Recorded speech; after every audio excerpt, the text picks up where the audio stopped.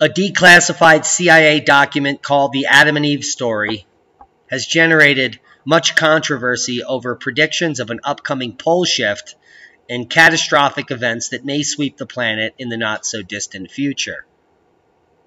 I just published a video on the crustal displacement theory by Charles Hapgood yesterday, and this is our next follow-up.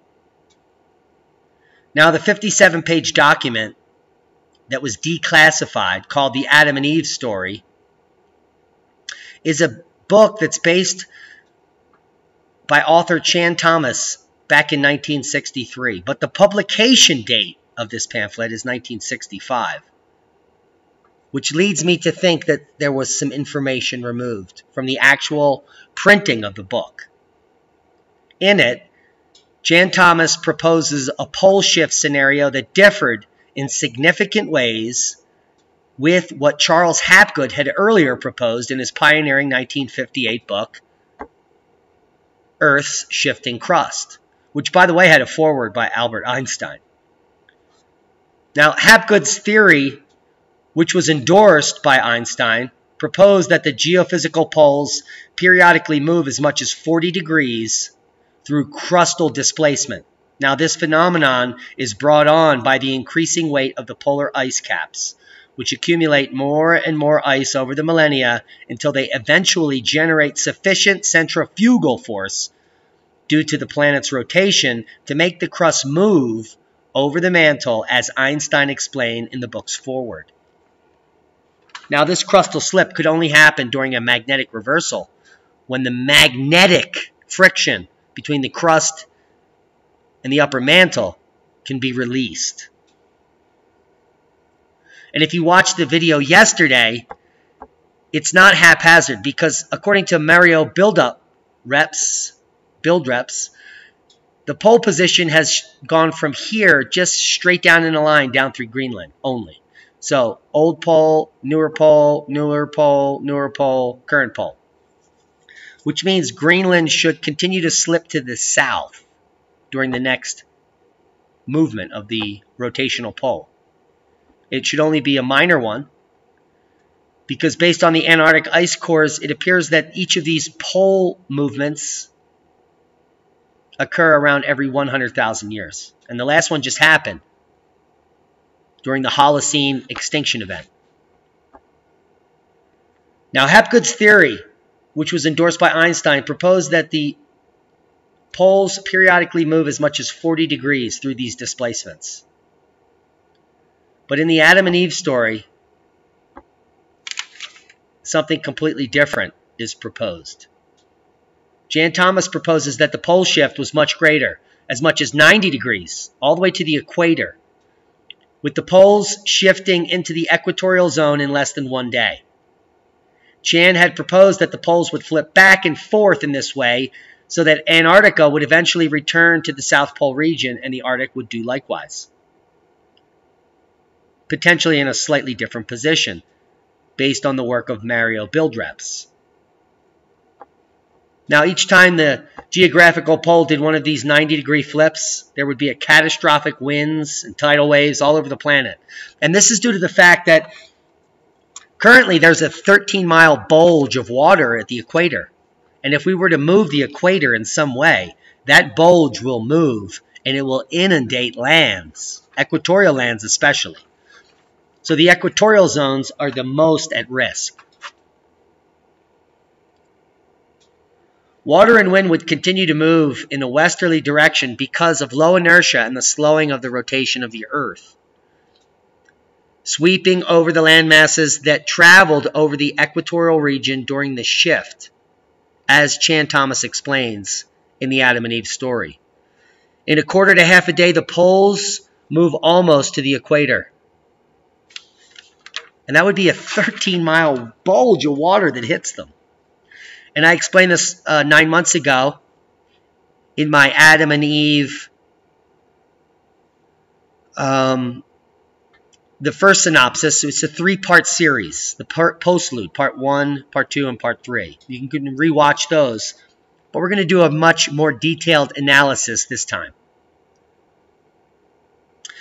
So what you can see from Chan Thomas's theory versus Hapgood's is that the poles go back to their original position and that the shift is very rapid, which would explain why geologic evidence supports our rotational pole sitting up where it is currently forever, basically. Very little movement. The only movement we can discern is that by the Milankovitch cycles.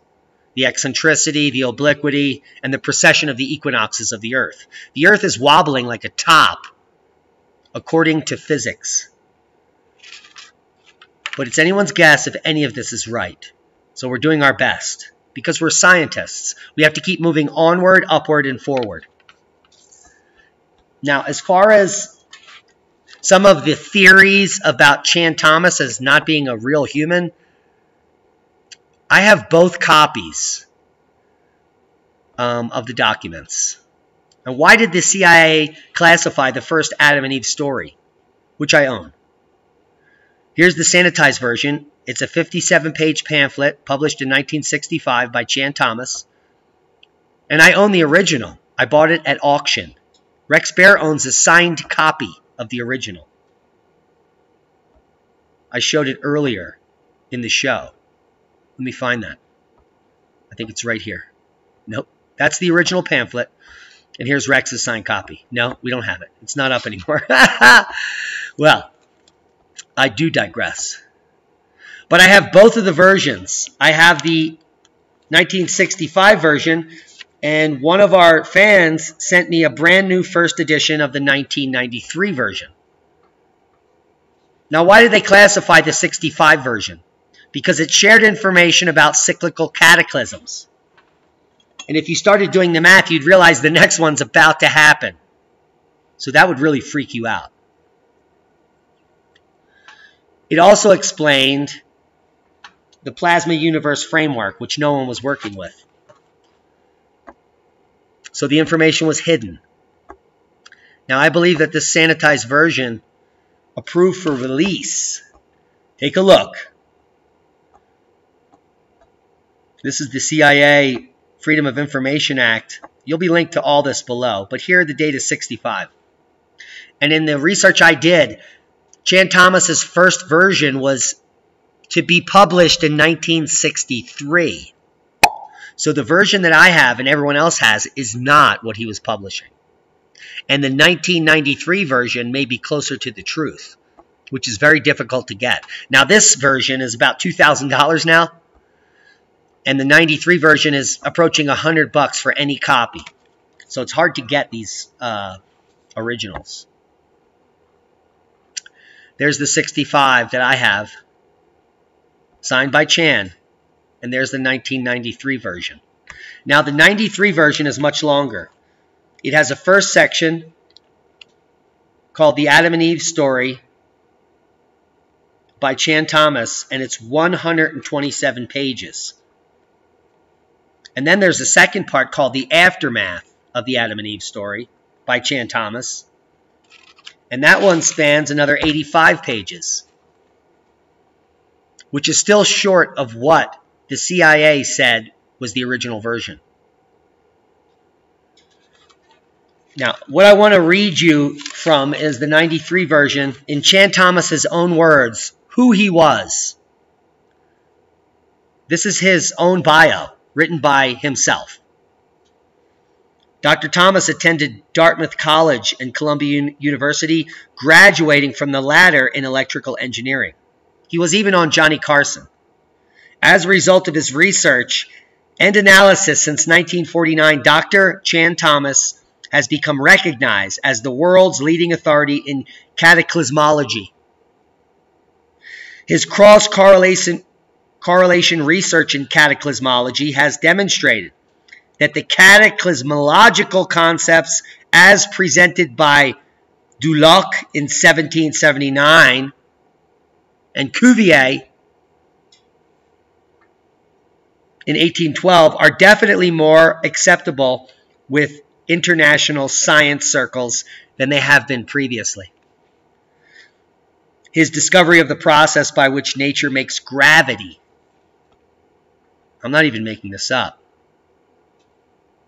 Check out the McDonnell Douglas project, where Chan was involved. Do I have some links? Darn it. Well, we're going to get to the gravity part in a future episode. But his discoveries of the process by which nature makes gravity, which has withstood the test of predictability, has enabled Chan to analyze many sightings of spacecraft and present plausible analysis of how these crafts are constructed. So he's into ufology. Now, Chan devoted 20 years in the writing of the Adam and Eve story, which included 7 years in retranslating Genesis 1, 2, and 3, for which he was awarded the Doctor of Divinity degree and subsequently ordained as a non-sectarian minister. He is the only person to have formalized the science of cataclysmology, achieved through, first, cross-correlating known accepted data toward proving or disproving whether cataclysms have happened. Then, deriving the process of cataclysms, followed by the time schedule of cataclysms, and 15 years of research in deriving the trigger. These are his own words. And he then finishes this version right here with these sentences. If you think we should not be concerned, take some time to think of this. Now, this was written in 1993. 26 years ago. The United States Geological Survey and independent research physicists have issued the statement that the Earth's magnetic field strength is decreasing at an alarming rate. This is back in 93. In the past 350 years, approximately, the Earth's magnetic field strength has decreased 35 to 40%. That's a tremendous drop. The entire solar system is approaching a null zone in the Milky Way galaxy, which, by the way, we've entered. And this means an MHD null zone, our 60-mile thick, 250 plus degree Fahrenheit molten layer, will be freed once more to act as a free liquid. And you might want to read on the very first chapter again, and page 107 and on is what he's referring to. This is Chan Thomas's own words. A little bit of knowledge can be a dangerous thing, or it can be a vibrant seed, giving rise to verdant forests and awakening sleeping giants. Now, the work of Dulac, he basically was one of the first cataclysmologists on Earth, and he based his studies on sedimentology, stratigraphy, my specialty. And if you want to know about the history of the man, I'll leave you links below. Cuvier was the first person to understand mass extinction and the fact that evolution was bunk. Because like all paleontologists, like myself, we know that there are no transitional species. There are boundaries upon which new species lie above and old species lie below. This has been known time immemorial. Darwin's work has been propelled to the forefront, not based on science fact, based on science fiction. The facts are there were many megalithic creatures that roamed the earth recently, and they're all missing. And as early as 1780, we understood this scientifically. Paleontology has been dead since then. There is not a single development that has changed since the 1800s in the world of sedimentary geology until these works, which have been covered up by the alphabet agencies that hired these people to work for them. Hapgood was the first CIA agent. Before that, he was an agent of all the previous propaganda machines.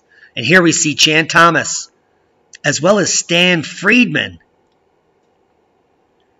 part of the McDonnell Douglas Project.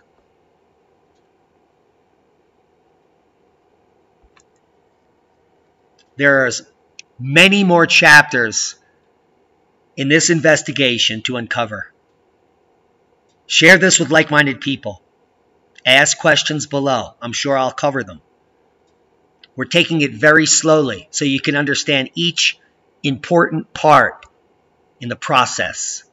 of uncovering the truth on what actually happened in our past and what will actually happen in our future. We love each and every one of you. Thank you for listening to this information and sharing this video.